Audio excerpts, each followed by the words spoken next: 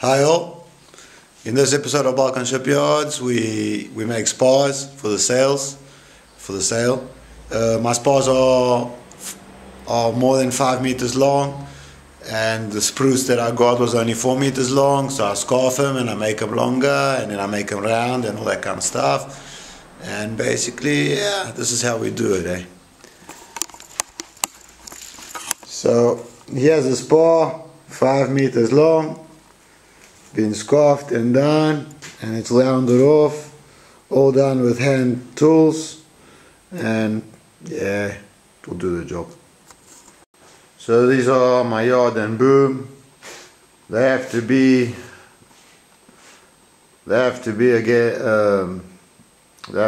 one of them has to be just over 5 meters, that's the yard, and then the boom has to be just under 5 meters.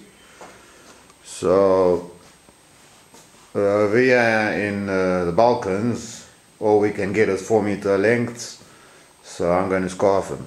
Okay, so here's so there's the short pieces and the long pieces, and we're just going to scarf them up and come out with whatever lengths I want and so on.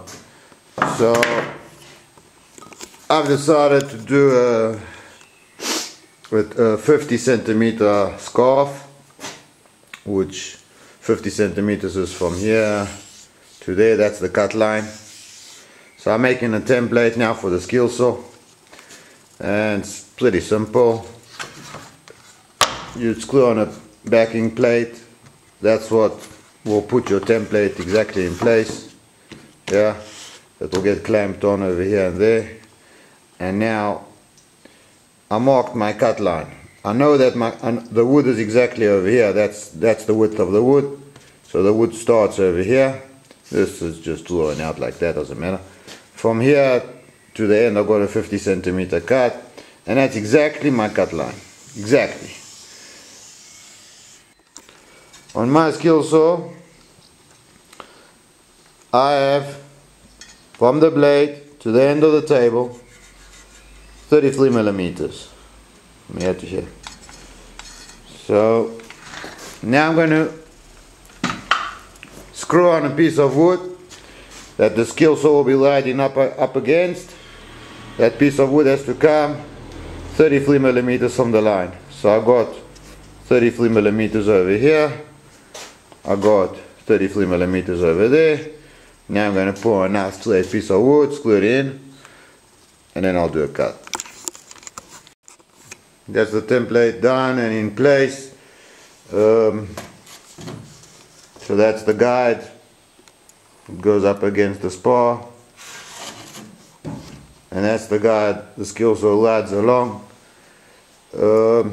Just because I used whatever offcuts I found, so I can get only one clamp on, and then the second clamp is a little bit more difficult, so you can come up with all kinds of clamping methods, you know, put another piece under or something, but I don't feel like messing around, so I just put a screw in here, and it's just fine. I don't mind. There's going to be a baby hole over there, pff, big deal. And now the skill saw will be riding along over here, and we'll cut the template and the spar.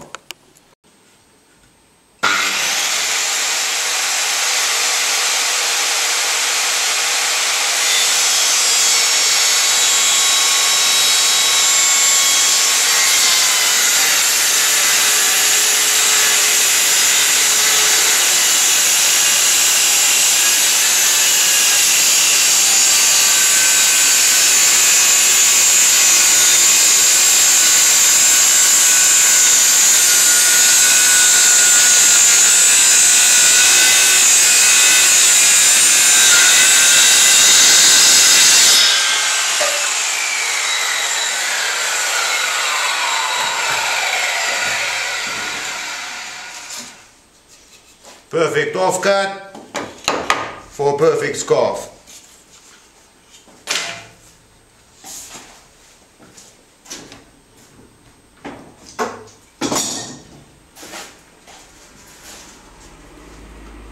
And that's the scarf.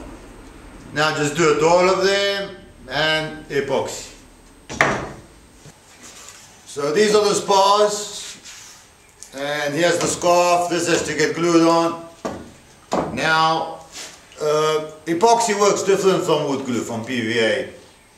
Epoxy doesn't go into the wood and hold the two pieces together deeper in, goes into the pores and stuff. Epoxy just holds on the surface. It's also not as strong as PVA, but then PVA is not waterproof.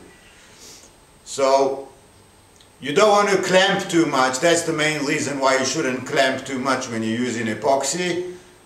You want to make sure that you got a layer of epoxy there holding the two pieces together. And it's a good idea to roughen up the surface. This has been cut with a skill saw and it's a little bit shiny here and there. And I'll take an old hacksaw and it's a good idea to scratch up the surface a little bit,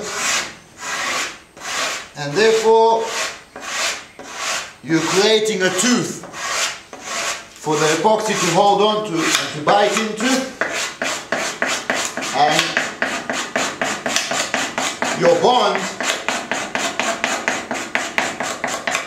the surface of the bond, the area of the bond becomes much greater, because instead of having just a straight surface, now you've got a jagged surface that works out to be much more area.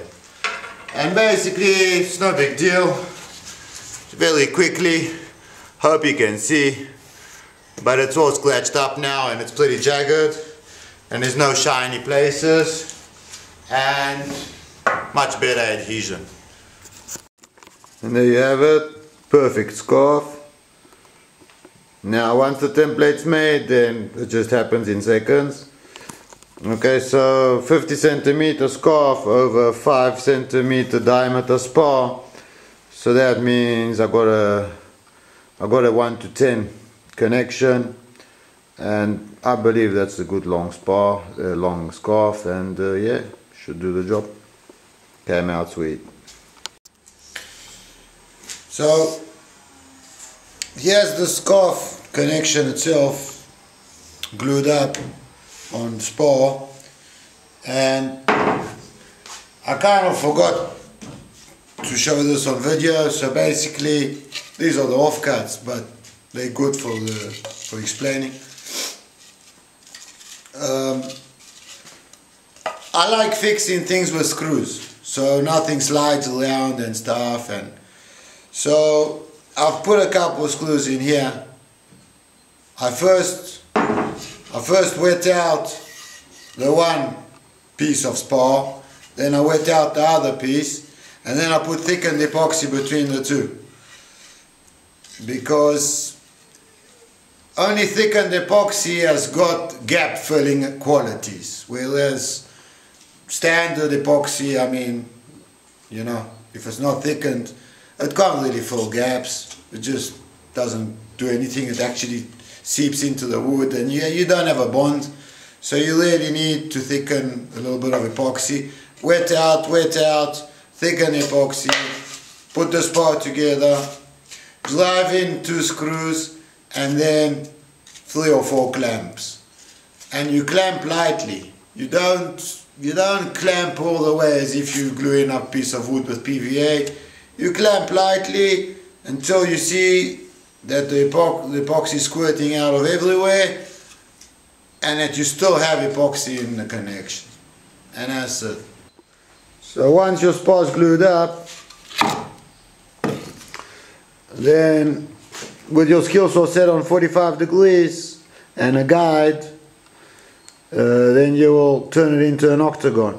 I've cut off 45 degrees off all corners using the skill saw. So blade set on 45 and the guide inside, and then the guide comes on this side and the blade's taken off that side. And yeah, it's good to have another person holding the wood, and then he holds and you come up to him, and then he goes behind you and you keep on going and that kind of stuff. So it's an octagon, and we're going to make it into a 16 gon, and it's just an electric planer and take off all the 8 corners on this specific size.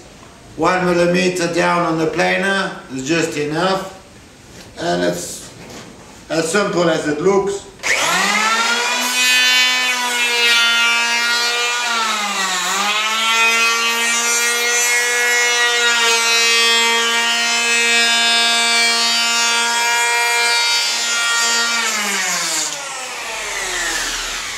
And I just keep on going all the way to the end, 8 times per spar. Then might plane it with a hand plane, I might sand it, but it's done.